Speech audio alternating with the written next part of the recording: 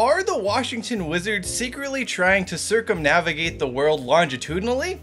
It appears that just may be the case after the franchise announced it intends to move from Washington, D.C. down south a few miles to Alexandria, Virginia. You know, when you think about NBA franchises that have switched cities over the years, the Washington Wizards aren't exactly the first side that springs to mind. While the Sacramento Kings have spent 70 some odd years hopping around America like a backpacker traveling through Europe, by the way, been there, done that, not as good as it seems. The team once known as the Bullets will have spent a season in at least 6 different stadiums should that proposed move come to fruition. That number actually balloons to 7 if you add in the games the team played in 1973 at Cole Fieldhouse on the University of Maryland campus as it waited for the Capitol Center to open.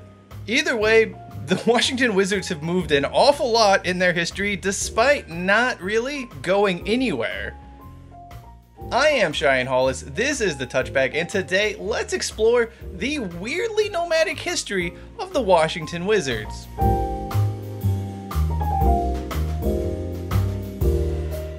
If the Washington Wizards was one of your friends, they would be that one who always talks about how much they love traveling and exploring the world, but never actually goes anywhere. They'll talk about the exotic culture of the county fair 2 towns over. Sure, by definition that is technically traveling, but I mean, come on, that doesn't really count. Back to the Wizards. This is a basketball team that has moved around a ton over the years, and yet they don't really have a ton of frequent flyer miles to show for it. Whether that is a good thing or a bad thing remains to be seen, but they do get around, just not all that far. The Wizards began life in 1961 as the Chicago Packers. This went poorly, famously so. They played in the International Amphitheater, but that wasn't really the issue here. Naming themselves after the Chicago Bears' biggest rivals, on the other hand, that didn't exactly endear the franchise to locals. The Packers lasted a measly 1 season in Chicago before the franchise's first relocation. Of course, they didn't need to go far to find a new home. Basically, the team was just like, we're just gonna hit the reset button on everything. New name, new uniforms, and a new stadium in the form of Chicago Coliseum. The newly christened Zephyrs didn't really connect with the local fan base either. 20-second timeout here. Zephyrs, an awesome name for a sports team. I don't understand why we don't have a team currently named the Zephyrs. I know there was a AAA ball club in New Orleans called the Zephyrs, but they since rebranded. But yeah, how do you not love the name Zephyrs? As for the Chicago version, a rookie Don Nelson wasn't enough to help the flagging franchise, and they decided to skip town entirely.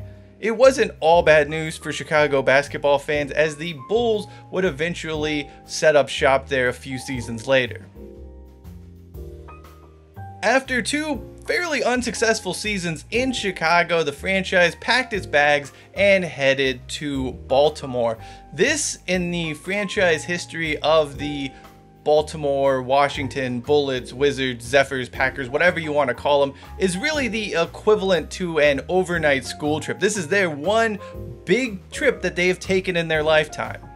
Really, it's pretty much the only time the side has traversed more than 40 miles in search of a place to play. They would go on to spend 10 years in Baltimore before deciding they actually wanted to be closer to Washington, D.C. However, they didn't want to actually be in Washington, D.C. The Capitol Center, annoyingly spelled with the British variant of the word center, opened in 1973 with the newly named Capitol Bullets calling this facility home that was some 37 miles away from the team's previous home in Baltimore. So about those Capitol Bullets, apparently they just sort of liked what the Golden State Warriors did and not actually picking a specific location, but a vague region that could claim really anything as its own territory. Unlike the Golden State Warriors though, the Capitol Bullets moniker did not stick, and after 1 season they just simply went and became the Washington Bullets. As for that new arena, well, the Capitol Center was your typical cookie cutter arena built in American suburbs in the 1970s. In other words, it was a total, complete dump. Also, for the record, Landover, Maryland is just not a nice place, and it is not a convenient place for anyone to get to. It was just flat out too far away for fans from Baltimore to commute to, and really people in Washington DC, given just how the roads are structured there, wanted nothing to do with a trip out to the suburbs in Landover, Maryland, because it was just a hassle. Although, if we're being honest, driving anywhere in that part of the country is a hassle, regardless of the time, regardless of the season, regardless of anything like that. It's a bad place to be a driver. Somehow the team did manage to survive in Landover for more than 20 years, although it did play a few games in Baltimore from time to time. Eventually though, Washington Wizards ownership located and secured a site in Washington DC proper for the team to call home. In 1997, the team began to play in what was then known as the MCI Center. With an MCI reference, that means I now have to dust off the Looney Tunes Michael Jordan collaboration we don't ever actually talk about. Here's those bells, it must be ma chérie. Hear those bells? It's probably for me. It's MCI 5-cent Sunday. Whoa, whoa. Remember, today is MCI 5-cent Sunday, the day you can jingle these bells for just 5 cents a minute. It's MCI 5-cent Sunday. If you're not an MCI customer, call 1-800-SUNDAYS. How MCI spent a ton of money on securing both Michael Jordan and the licensing of Looney Tunes to make a commercial that was so utterly boring is absolutely ridiculous. Anyway, we don't even call it the MCI Center anymore. The Wizards, of course, play in Capital One Arena. This has been a fine home for the franchise for 25 seasons. I've not actually been inside. I've never been able to see a game from Capital One Arena, although I have walked around it, and it's a pretty snazzy facility, all things considered. I don't know if my opinion would change had I been able to go inside, but it's a good location in DC, although DC is always a nightmare to get around, and I think, you know, at least aesthetically from the exteriors, it still looks pretty modern. It looks new. It really is a nice part of Washington DC in terms of just walking around. Does it need to be replaced? I don't know. I don't have an answer for that. Obviously, sports teams always think they need a new stadium. That's just how sports owners work.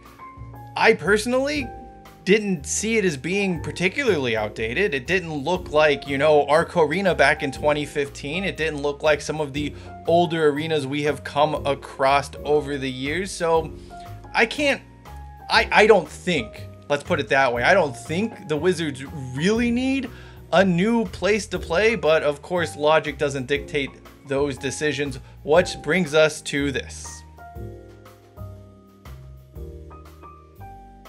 Apparently, city life wasn't all it was cracked up to be for the Wizard, and they are now looking to move once again back out to the suburbs. In true Wizards tradition, the franchise is actually heading further southward, this time on to Virginia. The mooted Potomac Yard site the new Wizards arena is going to be built at, it's only like 6 miles away from Capital One Arena, although it must be said, getting from Washington DC to anywhere 6 miles away in rush hour is basically a non-starter. I mean, that arena might as well be on the moon for Washington DC residents trying to get to a 7:05 p.m. tip-off.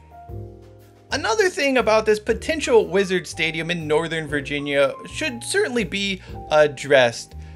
Building any sports facility at a rail yard site is a terrible idea. Ask anyone in Sacramento about trying to build a stadium at a rail yards site. It's a bad idea, and you're better off finding a different location. Just saying here, people. Assuming the new Wizards Arena does get built in Northern Virginia and the team does begin play there in 2028, that'll be the franchise's sixth, count it, sixth different venue in 67 years of existence. This is undoubtedly a lot. What makes it all the more peculiar is the fact all but one of these sojourns have been of the cross-town variety. This, by the way, is the basketball equivalent of the college kid who switches apartments every semester because they find something absolutely minuscule that they just think doesn't work for them. The microwave's too close to the sink, can't live here, gotta move. Oh, this second floor is too high, can't live here, gotta move. I mean, it's not a good look. There is also a very interesting trend here that we have to highlight. The Washington Wizards, Baltimore Bullets, this NBA franchise, it is slowly sliding down the eastern seaboard at a glacial pace. By 2060, they'll probably have made it to Fredericksburg.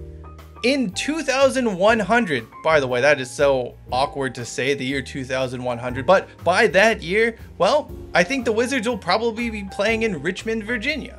And once the year 3000 is here, I mean, maybe the Wizards or whatever they're called will be in, I don't know, South Carolina, potentially North Florida. I don't really know how the moves will work and what the timeline is, but yeah, they're just gonna keep going and going and going. I mean, maybe by like the year 4000, they'll just be playing in the Caribbean Sea. The Washington Wizards are a weirdly nomadic franchise, slowly but steadily circumnavigating the globe longitudinally. Should they move from DC to Alexandria? I don't know. I personally don't think so. I don't think their arena problems are as big as they are making them out to be, but again, the franchise moves, and it moves really close to where it was originally playing. So if we're being honest, going from Washington DC to Alexandria would be a very on-brand move for those Washington Wizards. That does it for me. I am Cheyenne Hollis. This is the Touchback, and as always, hashtag take it out to the 25.